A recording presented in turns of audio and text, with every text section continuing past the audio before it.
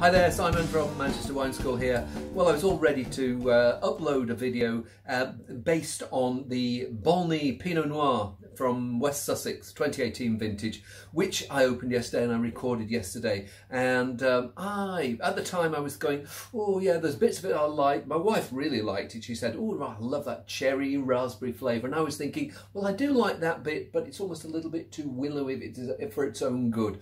So I thought, yeah, I'll get the video process, but before I do that, I'll give the little dribble that's left in the bottom a try. And you know what? 24 hours on from it being opened, it seems to have put on weight. Don't know how a wine can do stuff like that. So it's got all those nice, juicy, almost sappy, even crunchy flavours.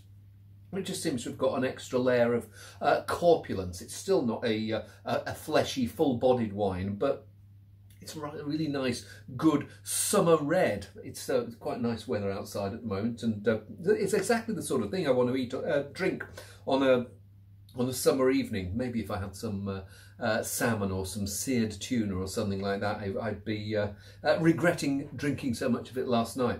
But the fact that we're actually talking about English Pinot Noir is such a great thing. 2018 has been a vintage when there's going to be some excellent stuff coming out of it, and we wouldn't have been saying that 10 years ago. Yes, there's some Pinot Noir that was succeeding then, but it was going into the sparkling wine. Now there are more and more still Pinots that are doing really well. Bolney is good. I've had a few that are even better, but it really is one of those watch this space type of categories. If I've got a regret, it's that's all I've got left.